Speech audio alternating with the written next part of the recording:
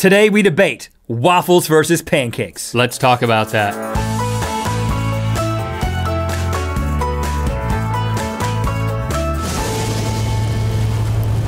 Good mythical morning. On our last Debate-O-Rama, we debated tacos versus burritos. And your voice was heard in the comments and tacos won. That was a strike to the gut for me, but you know what? It's your problem. We're moving on. Today we take on an equally controversial issue, waffles versus pancakes. Incendiary. I will be taking waffles. Link will be gladly arguing taking for pancakes. Again, we're gonna follow the established debate pattern of opening remarks of 90 seconds plus a 30-second cross-examination, and then we switch and do the same thing in reverse, and then it goes into a series of 30-second what's it called? Rebuttals. Very sophisticated. Rebuttals. Let's Debate-O-Rama.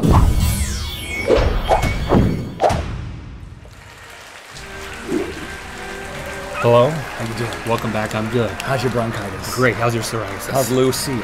Lucille is great. Psoriasis is good. Good morning, Mr. Rhett. Good morning, Mr. Link. Thanks Good for morning. being here. Rhett will start with his introduction. Okay. I will take notes. I would like to thank Mr. Link, the mythical beasts, and an anonymous 14th century man who sent the manuscript entitled La Magie de Paris to his young wife, the first recorded instance of the recipe for a waffle.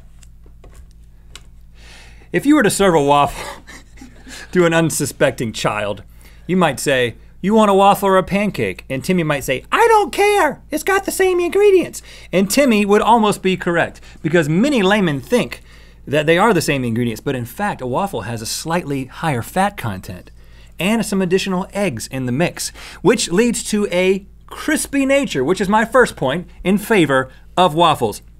That is, they are crispier. If I wanted to clean my kitchen with a sponge, I would use a pancake. But if I wanted to eat something in my kitchen that was crispy, I would eat a waffle. Second point, waffle is a better word than pancake. Pancake is two words put together, pan and cake. Waffle is a whole new word.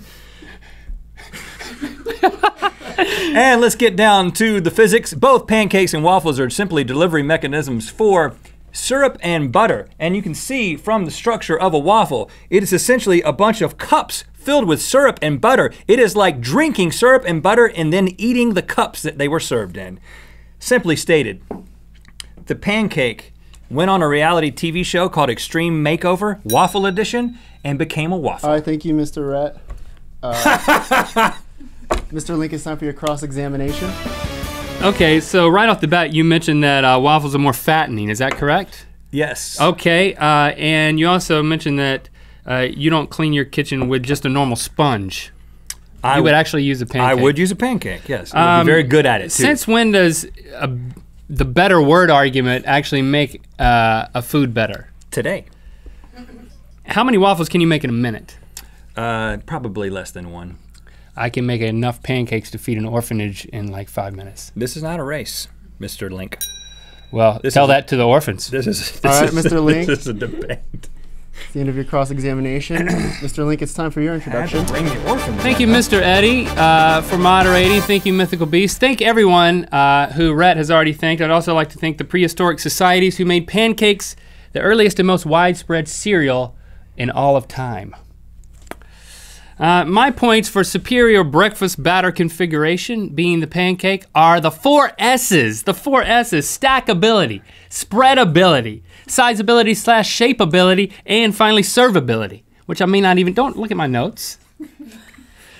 Stackability, you know, look at this massive mound of impressiveness. No one in their right mind would stack waffles more than 2 high. Enough said about that. Impressive mountain.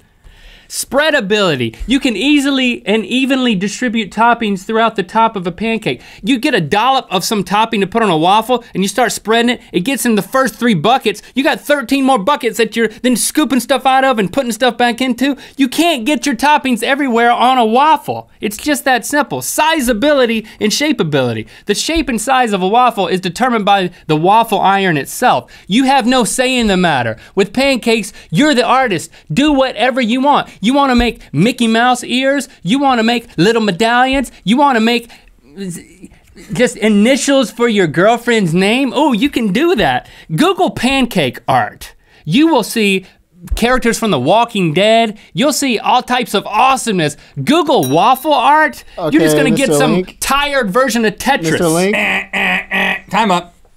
Thank you. Mr. Rhett, it's time for your cross-examination. You called pancakes a cereal. That's right. Historically, they're a cereal food. You called your stack of pancakes an impressive mountain. Correct? Correct. Just clarifying.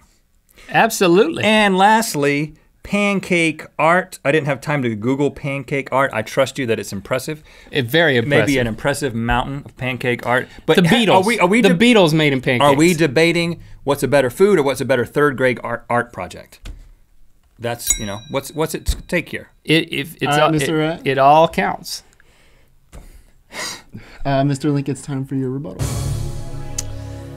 Waffles are pretentious. They demand to use a special device to be made. It's like a house guest demanding that you buy them a new mattress when they come over to your house. And then you gotta store the mattress because you can't use it for any other house guests, and then you gotta bring it back out every time. It's absolutely ridiculous. There's a catch-22 with waffles as well. You wanna put toppings on it, but when you put on toppings, it takes the crispiness away. So the desirable toppings make the desirability of the waffle go down. Okay, Mr. Rhett, it's time for your rebuttal. Simply stated, the waffle concept is so strong of a structure that it has been commandeered by other products. Ever heard of the pancake cone? But you've heard of the waffle cone. You ever heard of pancake fries? But you've heard of waffle fries. They even have this crazy freaking waffle thing at Taco Bell now. Look at this. This one's kind of old, but if that was a pancake, I would just toss it. Well, if that was a pancake, I would have done that. But I just did it as a visual point. Waffle is better. Okay, Mr. Rhett. Thank you, Mr. Rhett. Mr. Link, it's time for your second rebuttal. The Taco Bell waffle taco is an abomination. The McDonald's McGriddle is an amazing piece of machinery that will nourish you throughout the day. It's got the most calories of anything on the menu, if my memory serves me correctly.